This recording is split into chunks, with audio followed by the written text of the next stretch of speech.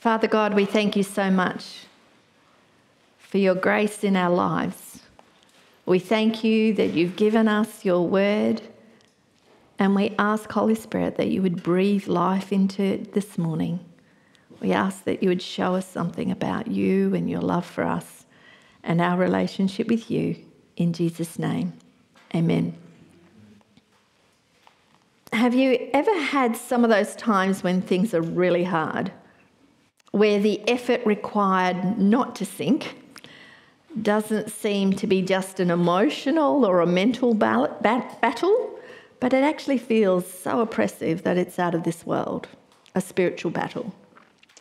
I remember one such time when I was feeling oppression like that, and I was struggling.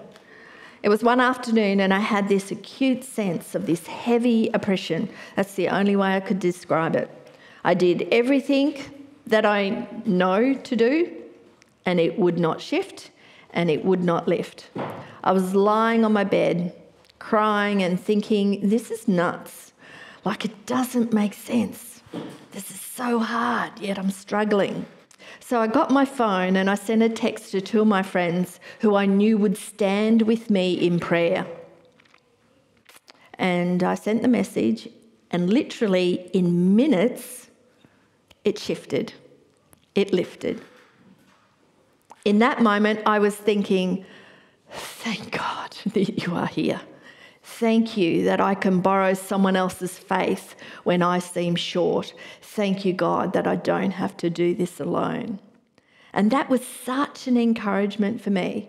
That idea of borrowing is one of the things that we're going to be looking at in Elisha's story this morning.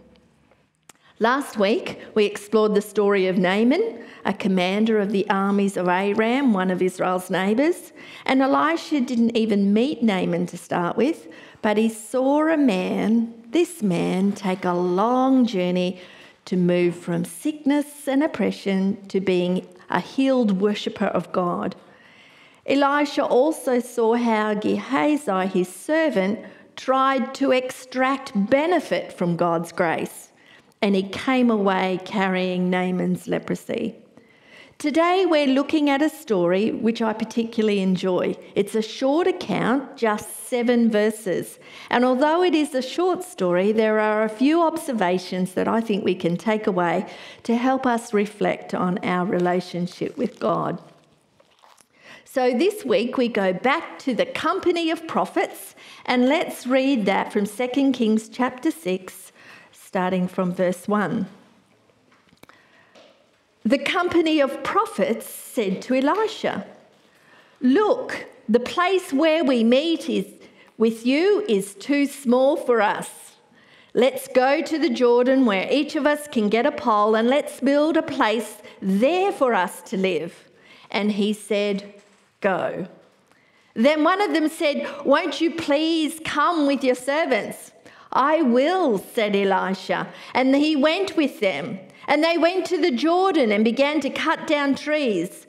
As one of them was cutting down a tree, the iron axe head fell into the water. "Oh, my Lord," he cried, "it was borrowed."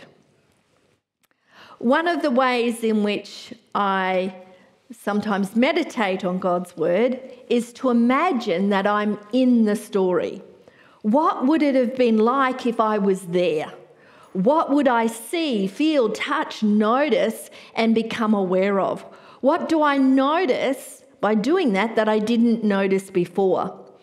I've done this for many years as a creative process, but it was not too long ago that I discovered that this meditative and contemplative process of finding myself in the biblical narrative has an age-old rich tradition as a legitimate Christian discipline. This was not new.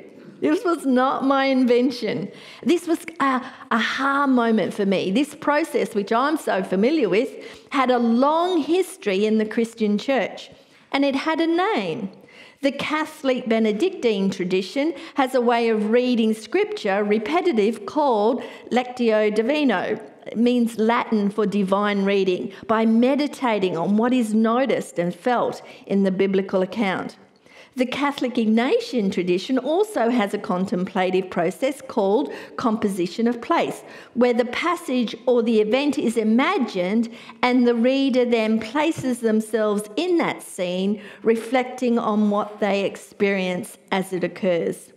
The intention behind these traditions is not to dissect the scripture academically, to understand it as a historical or even poetic literature, or to extract life lessons or spiritual truths, but it is a way to enter into the richness of the story, to experience and encounter God grounded in our physical humanity. I do not strictly follow either the composition of place or Lectio Divina prescriptive processes, but this is my way of experiencing and tasting and touching God in the story that he has given us. And I did that process with this story from Elisha's account. And I noticed some things that I had passed over. And I'd like to share a reflection that I did about this story.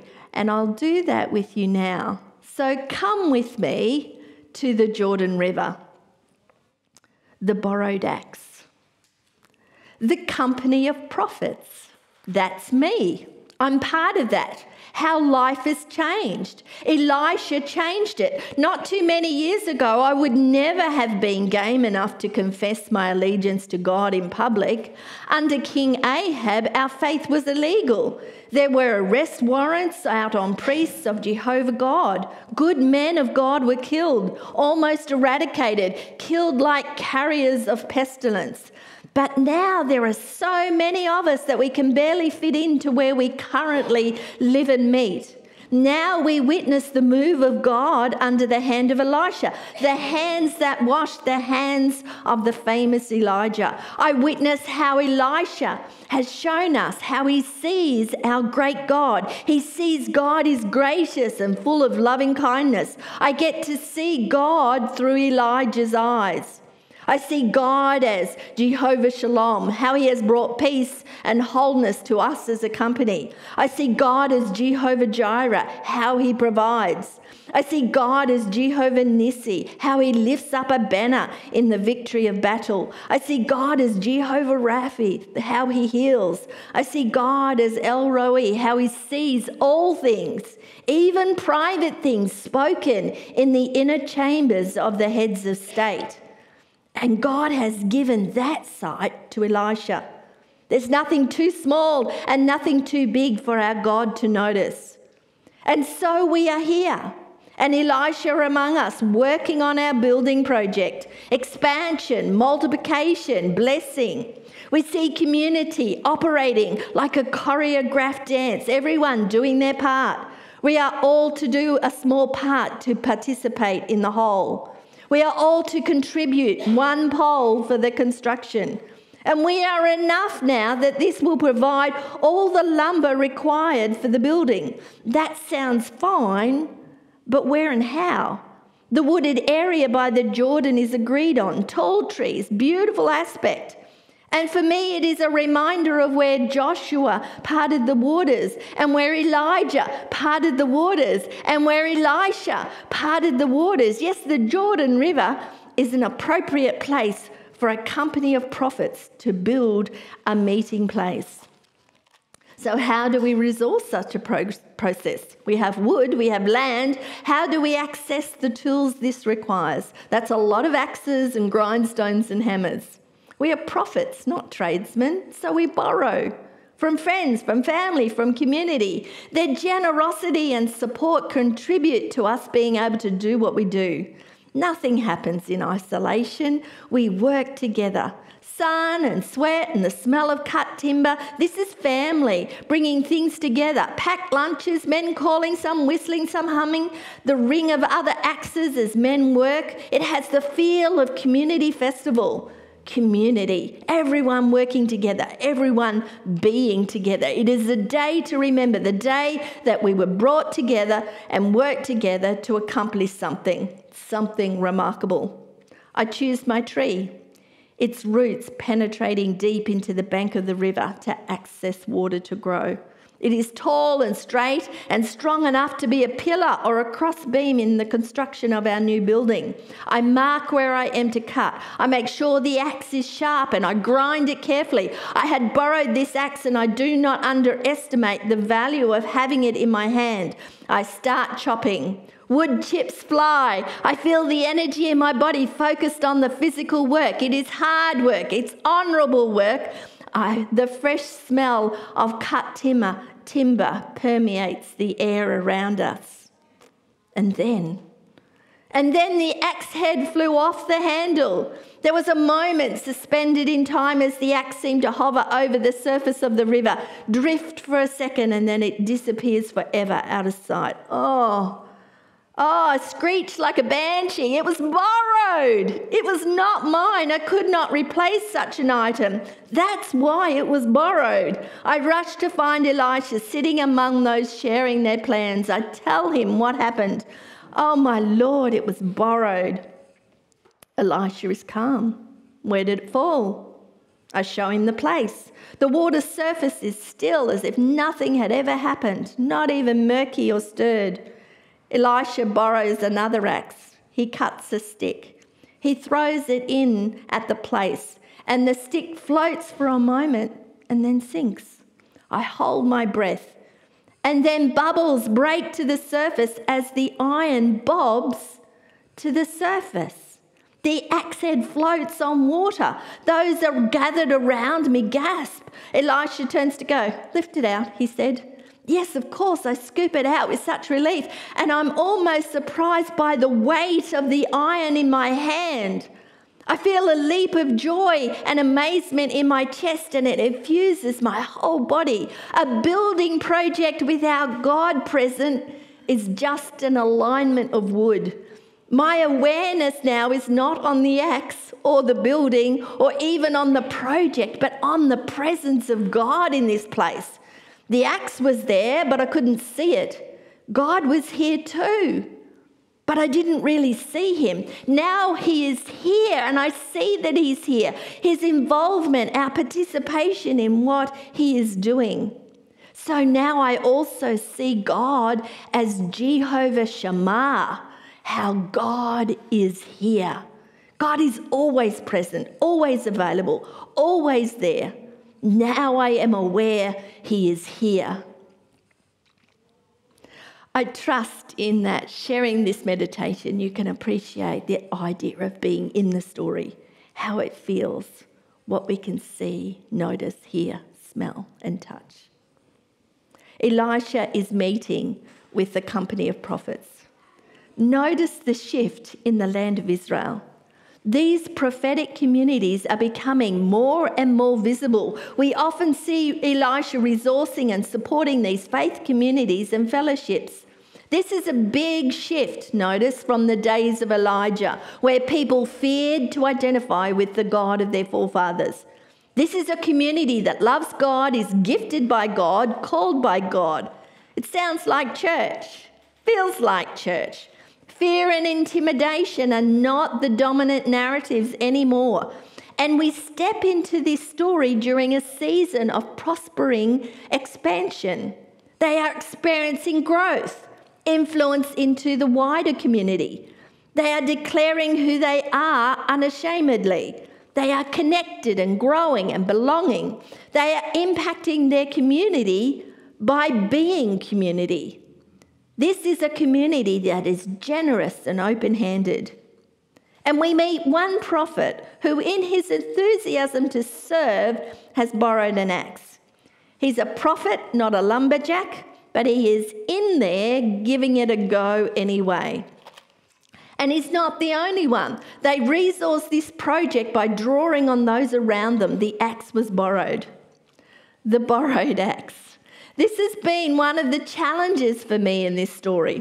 I remember listening to a teaching on this story, and the main point I remember being presented was the idea that we should never borrow other people's axes. It was a metaphor for other people's faith or truth. We need to get our own. We use our own axe head to cut faith and truth out of the forest, so to speak. Otherwise, we risk it flying off and sinking. I get the parallel, but this idea challenged me. And I think it's a relief, really, to give ourselves permission that as we engage with messages and teachings, that we're never intended just to blindly agree with them or even to flippantly dismiss them or even uncritically disagree with them, but to mull over them, wrestle with them, savour them, explore them. And if an idea doesn't sit, why doesn't it sit? Is it contradicting what we know about God? Is it denying a principle or a truth in Scripture? Is it clashing with something in our own experience or story? And this idea of the borrowed axe head was one I mulled over. Is our spiritual life intended to be so insular that we don't share or borrow or do community in our faith walk? How does that work within a faith community such as our church? Because these are the very things that I notice are the energy in this story. Sharing, borrowing, community, unity of purpose, working together. And as I sat with this story and I reread it again, the idea presented in that sermon still didn't really seem to sit well with me. The story is set in an era where there was not a great deal of material prosperity. They couldn't go down to Bunnings and buy a bulk order of 100 axes to get the job done. They were experiencing a season of prospering expansion, but the prospering part was in more people, souls, not stuff. This is a farming community that has been plagued by droughts and famines, which have been documented throughout Elisha's story. Materially, these were not affluent people. This expansion was evidence in the way God was restoring their relationship with God in their way of life. So how did they go about this? By borrowing and sharing. We do it all the time. We borrow tools, we borrow trailers, we borrow labour, we borrow expertise, we borrow truth, we borrow knowledge, we even borrow faith. When I felt overwhelmed and oppressed, I borrowed what I was not able to access by myself at the time. I lent on and borrowed from the faith of my friends. Why else would we emphasise the value of having people pray for us?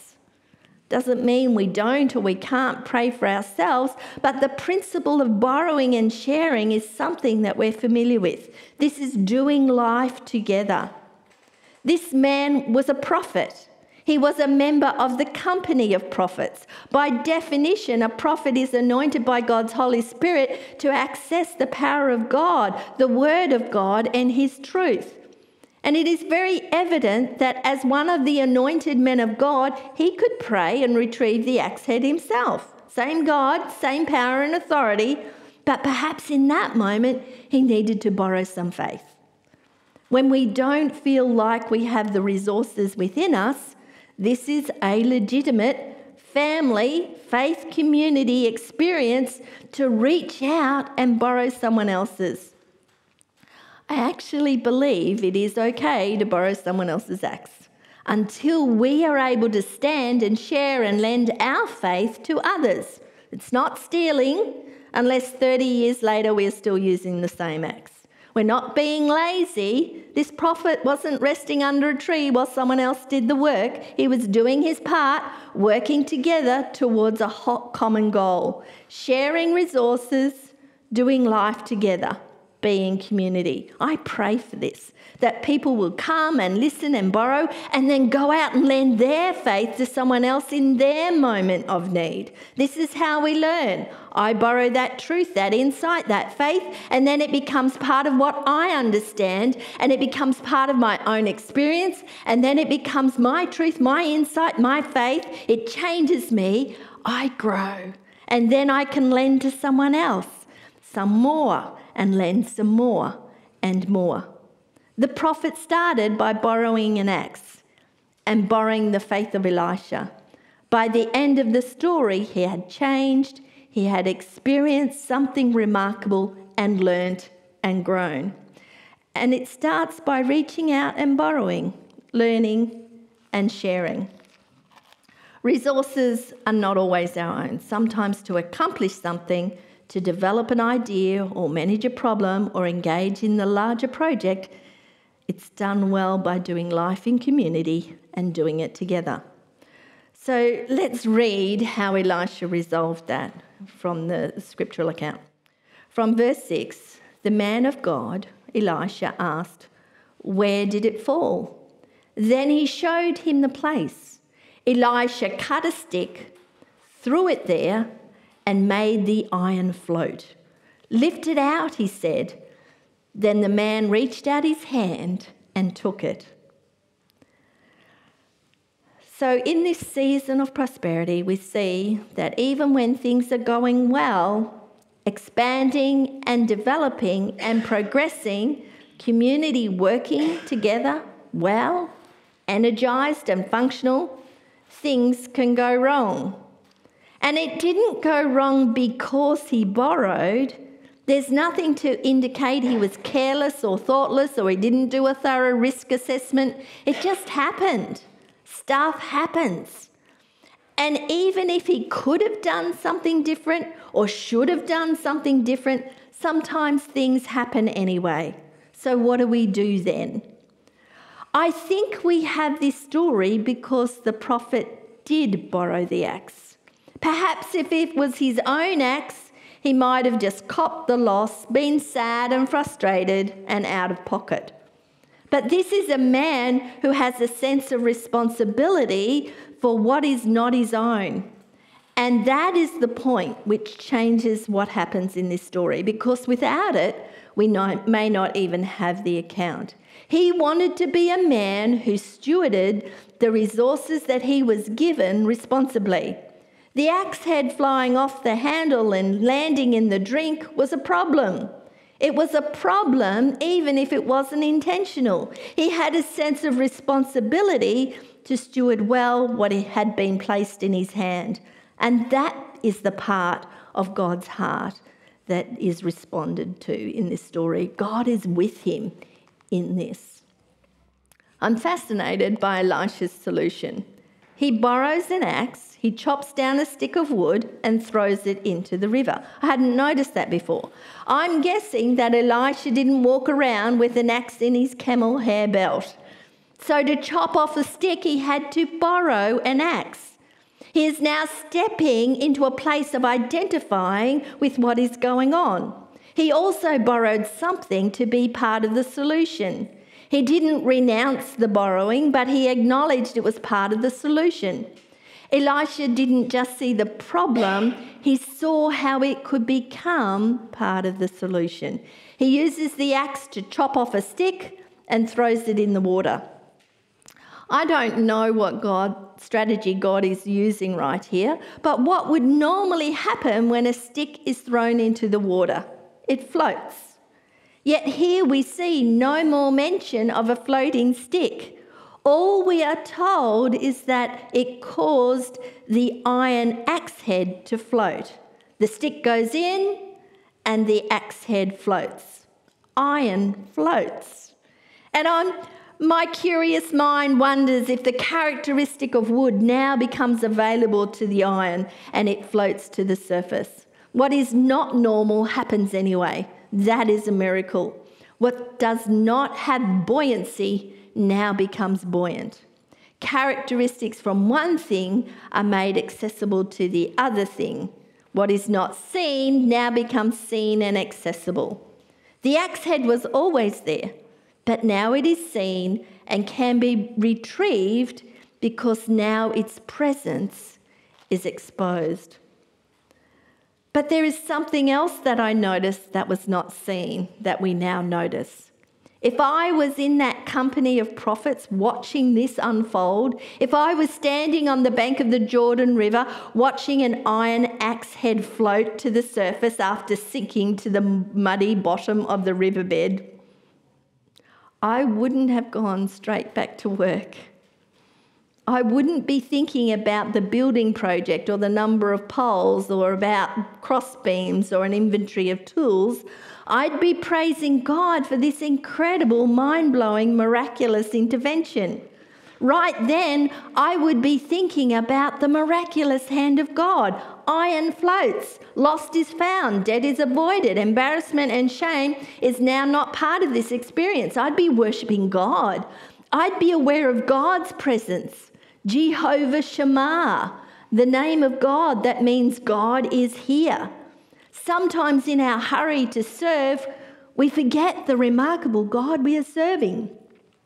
Sometimes what is important can get lost in the energy and the planning and the execution of doing something for God without remembering that our holy, good, righteous, merciful, incredible God is here all along. God is always here, but I'm not always aware of him. God is always here, but I'm not always worshipping him. God is always here, but I do not always have the faith in his enthusiasm or his willingness to intervene in my mess, whether I made it on purpose or it just happens. Right now, what's important? God. God is important. God is always important. He's always here, and now his presence has been revealed. I'm aware of it. I see evidence of it. I engage in worshipping him. Hallelujah. This is the spontaneous leap of the heart that says, God, you are here. God, you are amazing. God, you are almighty. God, you are miraculous. God, you are the point of all this. God, you are important, the most important. God, you are the focus that I often allow to get out of focus. Paul writes this in his letter to the Philippian church, this encouragement. Rejoice in the Lord always. And I'll say it again, rejoice. Let your gentleness be evident to all. The Lord is near. Do not be anxious about anything, but in every situation, by prayer and petition with thanksgiving, present your requests to God, and the peace of God, which transcends all understanding, will guard your hearts and minds in Christ Jesus. Rejoice. The Lord is near. The Lord is not just here, Jehovah Shammah, God is here, but the Lord is near, close. I've always read that verse as referring to Jesus' return being quite imminent, close.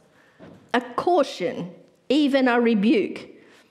In other words, the subtext for me was something like, Jesus is coming back any moment. The time is near when you'll be held accountable, so you better shape up and get it right so you don't get caught out. And I read it that way, despite the fact that that verse is surrounded by these declarations with words like rejoice, gentleness, not anxious about anything, thanksgiving, peace. And when I noticed that, I felt my spin on this was out of place. What I understand now that this is a beautiful declaration of comfort. The Lord is near, here, right here, close by. By definition, eges, near, of place and position, at hand, near, nigh, ready. Some transliterations actually say the Lord is coming soon. And Jesus absolutely is. But right here, right now, he is here, he is near. He is at hand, ready, close, near, attentive to our needs. The Lord is near. He is close, so close. No need to be anxious. We can pray about those things that are causing us anxiety because there's no need to be anxious about anything. Nothing is exempt. In every situation, he is at hand to help us get through. And then peace comes. The peace of God that guards our hearts and our minds. Rejoicing in prayer is the portal to peace.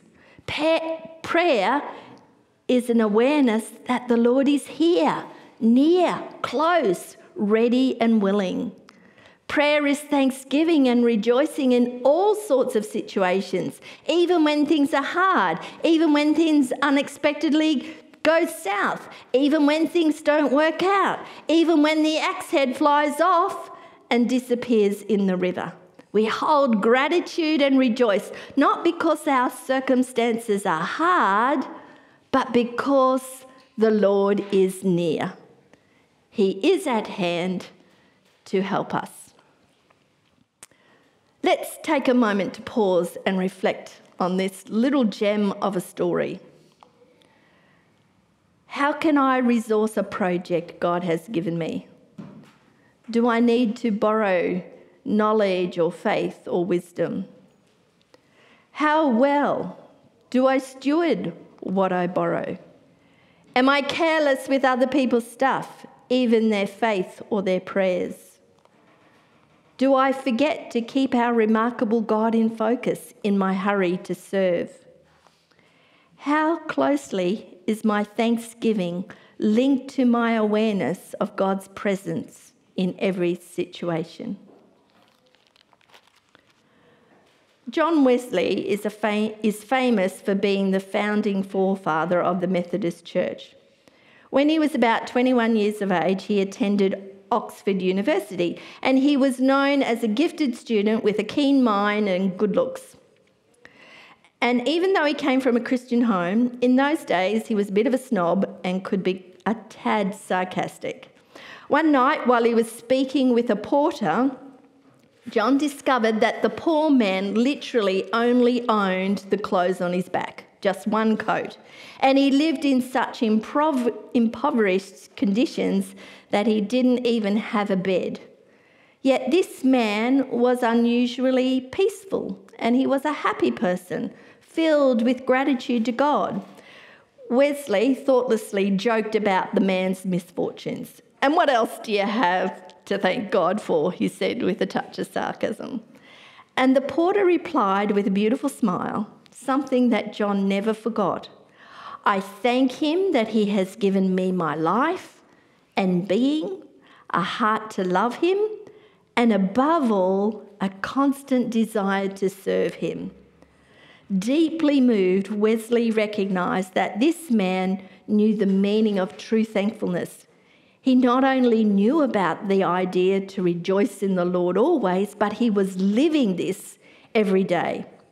Fast forward to 1791, when Wesley lay on his deathbed at the age of 88. Those who gathered around him saw Wesley's extreme weakness, yet he began to sing the hymn, "I'll praise my Maker while I've breath." What John had mocked made such an impression that it became his life habit. Rejoice in the Lord always, in every situation. With thanksgiving, present your requests to God, and the peace of God, which transcends all understanding, will guard your hearts and your minds in Christ Jesus. The story of the Axehead is a short account set around the positive event of an exciting building project. The company of prophets are working together, engaging, sharing, borrowing. It's vibrant and it's growing. It is a healthy place for our community to be. And in one man's enthusiasm to serve, he borrows what he doesn't have to get the job done. But then he encounters a problem. What he had borrowed is lost. Elisha identified with the prophet's circumstances and used that same circumstance to translate the problem into a miracle. He borrows another axe to access the lost one. Elisha didn't see the problem. He saw how it could become part of the solution. He saw how God transfers what floats into something that doesn't. What an incredible way for that situation to be retrieved.